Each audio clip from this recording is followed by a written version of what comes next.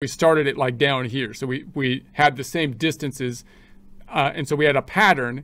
And then we made our random number generation on each of these tables and shuffled up the pattern. So now I've got two different sets of numbers that were created with this kind of distancing pattern. I didn't randomly pick between 1 and 100, but rather we basically had units of 5 that we put in place and then made a random number generator to kind of shuffle them up. And the reason I want to just take a look at that is because that if we then take these two and plot them, the numbers that were generated from that process, then we get something that looks like this. So you can see this is something that is not exactly as random, right? This has, you know, some randomness to it, but this is more like something that might happen if you were trying to create randomness yourself. So if someone said, put a random set of numbers, but you had to think of them in your mind, you would probably space out the numbers so they look something like this. So when you see something like this versus something like this one is often going to be the more random set of numbers, because you end up with this clumpiness. Like when we think of randomness, we don't think that these clumpy things are going to happen, but with randomness, it does happen. When we try to do something randomly, we tend to eliminate the clumpiness that happens, you know, in randomness. So that's just something to point out here. Now note that when we generated this number, whether they be randomly generated or not, the two data sets that we created are still not correlated because we used the same process again, but we didn't tie them together. So even though it's still not exactly as random as the other set, we still have a very low correlation as indicated by the trend line. Okay, so now let's do our calculation to see that mathematically. So this is our z-score of the one times the z-score of the other divided by the n minus 1. So if we did that calculation, we could take then this is our first data set with our random numbers. We take the z, which is going to be each number minus the mean. So in this case, it would be 19 minus the mean, which is going to be, in this case, minus 48.82 divided by the standard d, 29.73. And that's going to be our negative about 1. And we do that all the way down for all the related items, and we do that for the y as well.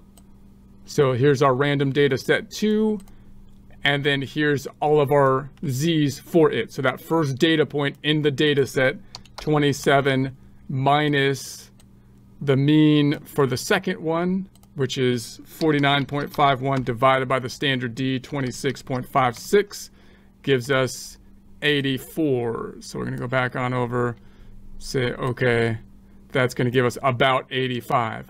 And then we multiply the z's together so that we get about 1 times 0.85 gives us about 85, of course. And then this one's going to be the 1.54 times the 1.89 gives us, hold on a sec, K-Paso, the 1.54 times the 1.22 is going to give us the 1.89. About rounding is involved here. So if we do that all the way down, then that will give us our sum. We just need to sum them up to give us the numerator. So we do that over here. We sum them up. We create a little table. The numerator is just going to be the sum of this outer column. The denominator, I'm going to make a subcategory for it by putting n minus 1, or you can call it the denominator, colon, do the subcalculation internally, like you might see, you know, like a tax return kind of format, tabbing to show it's a subcalculation, indenting, in other words. 215 is the number of data points. So if we counted all the rows, minus 1, and that's going to give us the denominator, which I'm putting to the outside, double indenting, 214. I now have the numerator and the denominator of our formula, numerator, denominator, on the outer columns of our worksheet, and we can divide it out. 25.43 divided by the 214 is going to give us the 0.11884 about. So that's going to be our correlations, fairly low correlation.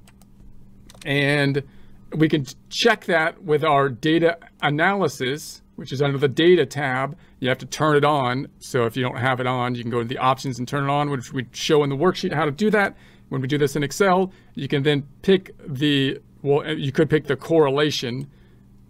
I picked the correlation right there, and that would give you an input field, and then it would spit out, if you pick the correlation, this number we're looking at, this one here, which is comparing the rand 1 and the rand 2, negative 0.11884, which is what we got up top there. So this one is not dynamic though, and remember that you don't get all the benefit of kind of looking at these z-scores as you're generating your worksheet. So it's a great tool to have, but it's somewhat limited to just kind of spit out the correlation at the same time. Now, if I did the same thing with the second data set that we made, the second data set, which was less kind of random, and I calculated the z-score in a similar fashion, and I calculated the z-score for both of them in a similar fashion. I multiplied the two z-scores together to get our column over here, and then we did the same correlation calculation, summing up the column to the right, the rightmost column. N-1, or denominator, is going to be the number of items, 215 rows. They're not all here, by the way. Well, they might be all here, but I don't think I copied all the rows in our example in OneNote, but they would be in Excel. -1, 214, dividing out the numerator and denominator gives us a lower correlate, 0.00815. And this is the mean and the standard deviation to help us with the calculations of the z-scores. And then if I did that in Excel to double check it, Excel's given us a similar, the same, obviously, result here.